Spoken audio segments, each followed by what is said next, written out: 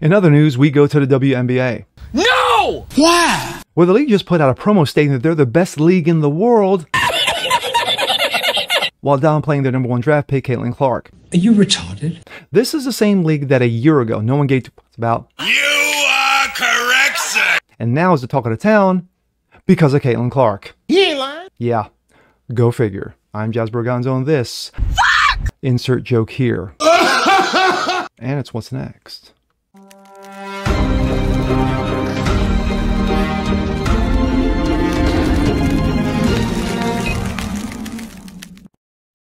What's up, ladies and gentlemen? Jazz Berganzo, what's next? Another daily dose for you. Common sense, facts, and salt. Happy Friday as we go into the weekend.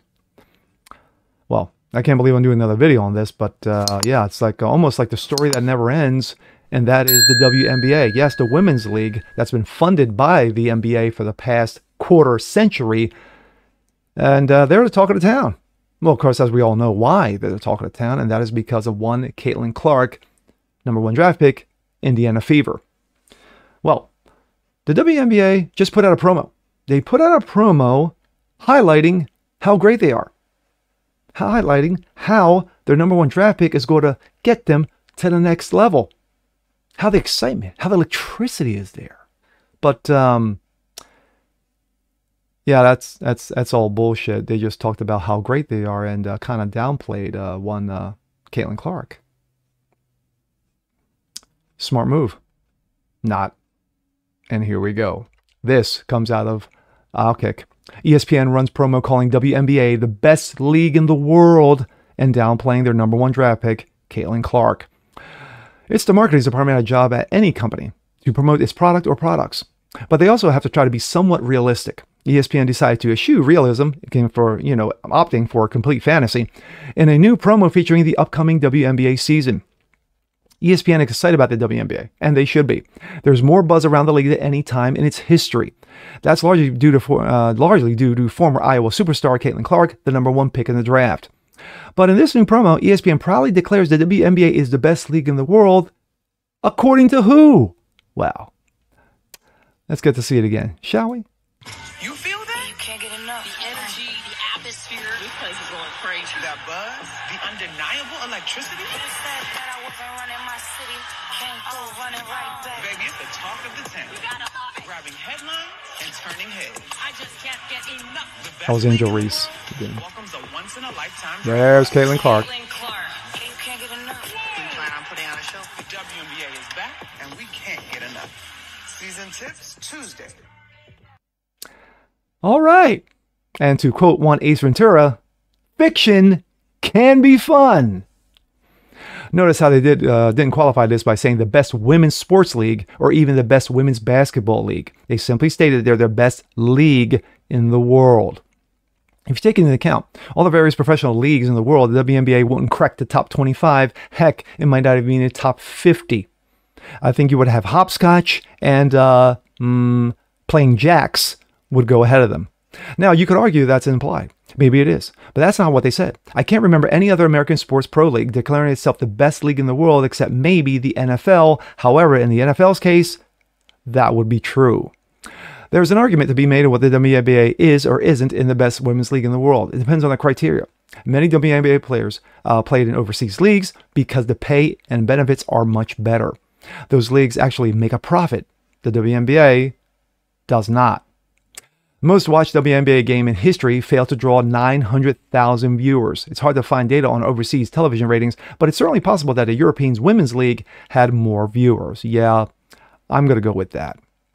ESPN, WNBA appear afraid to lean too far into promoting the league's biggest star, Caitlin Clark. The only thing about the promo that struck me was how little they focused on Caitlin Clark. She doesn't appear until about halfway through the commercial, more like 3/4 of the way through the commercial. The narrator mentioned the best draft class in history, and they do interlay the audio of Clark being selected number 1 overall. There she is. Of the 2 games that they are promoting, one of them is Clark's WNBA debut in Connecticut Sun on Tuesday night. The promo doesn't even mention it or make it clear. How's that possible? It's because that ESPN nor the WNBA want to overly promote Clark. That's absurd, since she's obviously the most popular player in WNBA history, and she didn't even step on the court yet. There's no really debate about that. Look at the women's NCAA basketball tournament ratings when Caitlin Clark played. Her Final Four matchup against UConn drew 14 million viewers, the most watched in women's college history, which aired on Friday night. That's considered the worst television time slot that currently exists. The game before Clark between South Carolina and NC State aired before the Iowa's game in a slightly better time slot. That game drew half the viewers of Iowa and Connecticut. They want to push Angel Reese as a potential star in her own right, and she is. But here's the important question. Would Angel Reese be who she is today without Miss Caitlin Clark? Most people probably didn't know about Reese until she taunted Clark after the 23 NCAA Women's Championship. It was Clark that helped vaulted Reese into superstardom. We don't know for sure if Reese would be as popular as she is right now without Clark, but it's an educated guess. We would suggest that's the answer. But ESPN can't go in all on Clark because it's a left-wing network. The WNBA is a far left-wing sports league. Pushing Clark over the black players in the league would make them racist. And at least in their minds, and most importantly, in the minds of extreme leftists on social media. Yeah, because you don't want to hear all the woke go, "Ree! How dare you promote Caitlin Clark over the black players, you bigots." The WNBA has a unique opportunity to actually produce a profit for the first time in its history. It's likely to get over 1 million viewers for a game on a game that's first time ever.